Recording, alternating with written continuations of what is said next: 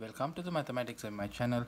In this video we are going to discuss about another interesting differentiation question. Okay, if y is equal to x minus 1, x minus 2, x minus 3 and last term x minus 2021, then we should find the dy by dx when x approaches to 2021. Okay, in this question we have some options.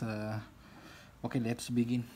So first of all, I am going to write y is equal to here x minus 1, then x minus 2, and here x minus 2020 times, we know last term x minus 2021. So we can write times x minus 2021. Okay, now we have product of two function, like I am going to take this function f of x and here this is g of x.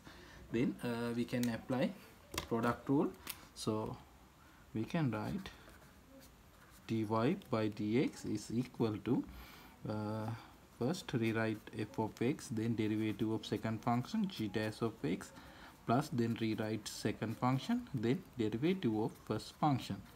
Okay, then we know f of x is equal to x minus 1, x minus 2 and last term x minus 2020 times g dash of x, gx x minus 2021. So we know the derivative of g of x is equal to 1, so here 1, here plus then g of x, we know x minus 2021, then f dash of x. So I'm going to write f dash of x like this. Okay, then we need the value when x is equal to 2021.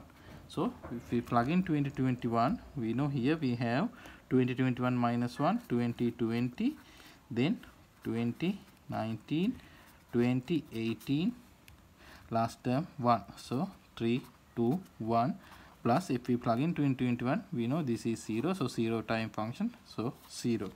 Then we know 2020, 2019, 2018, this is going to 3, 2, 1, so this is equal to 2020 factorial. Okay, this is the answer. If you like this video, please subscribe this channel. Thank you for watching.